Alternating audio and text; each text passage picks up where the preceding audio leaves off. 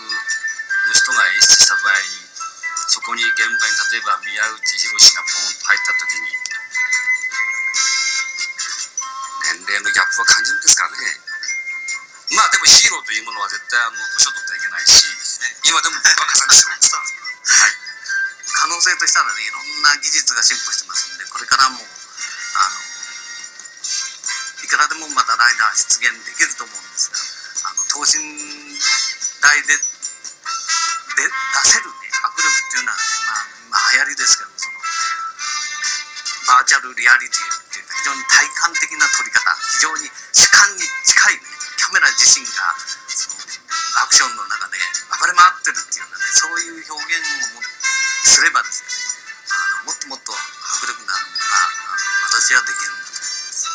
ウルトラマンそのものは地球防衛軍ですから、よっぽど大きな、よっぽど地球が滅ぼされるみたいなものがないと登場してこないわけですよ。仮面ライダーっていうのは等身大、茶の間でもどこでも出てくる怪人に対してそのまますぐ助けに行けるという、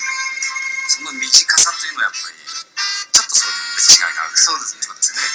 で、良きライバル、ある程度あれが同一次元ではない、巨大と等身大っていうのがあると思うんですけども、それがね、変になんですか、接